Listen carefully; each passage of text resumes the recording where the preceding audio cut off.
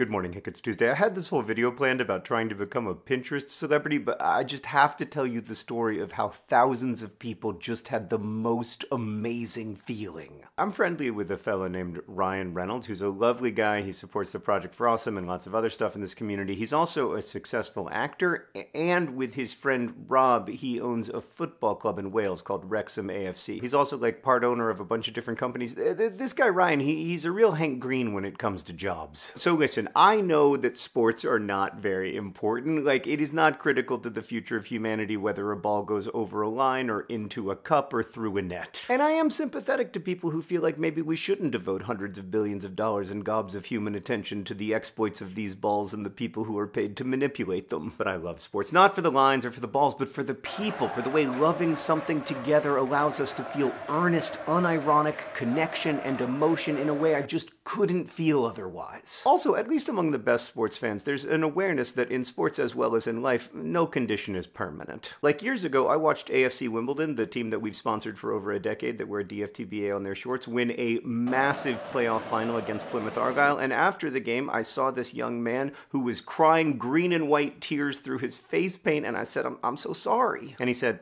thanks. Great day for you lot, though. In sports, one team's joy is usually another team's heartbreak, but neither the heartbreak nor the joy are final. In fact, Plymouth Argyle have been promoted 2 times since that playoff final, and each time I've thought, great day for you lot. But right, about promotion. In England and Wales, there are 4 tiers of full-time professional football. That's called the Football League. And each season, the best and worst teams get promoted up or relegated down among these divisions. But below the Football League is the 5th tier, the National League, the league from hell, because there's only 2 promotion spots, one for the team that wins the league and the other for the team that wins the playoffs. Like Wimbledon escaped the National League in 2011 thanks to 2 brilliant saves from 19-year-old Seb Brown, and we still sing about it every single game. So that's where Wrexham are, the team owned by Rob and Ryan. And in the last 20 years, that club has been through hell. They've lost out on promotion through the playoffs 5 separate times. They went bankrupt. Fans had to pool their savings to save the club and their famously rollicking stadium. And now they are locked in an epic title race with another great football club, Notts County. And yesterday they played each other in a game that might just decide who wins the title. And it was just a brilliant game. I mean, it's 5th tier football. Not all the passes are going to be completed, but the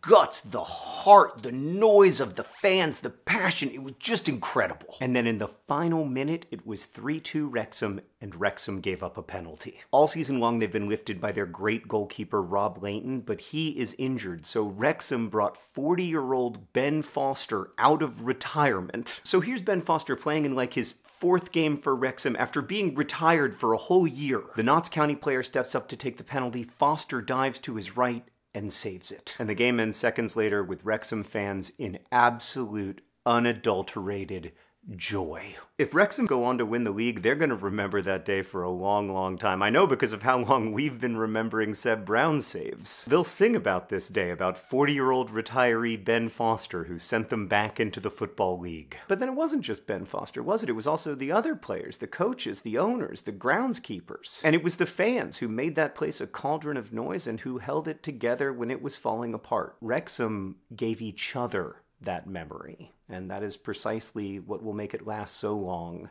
and burn so bright. Hank, I'll see you on Friday.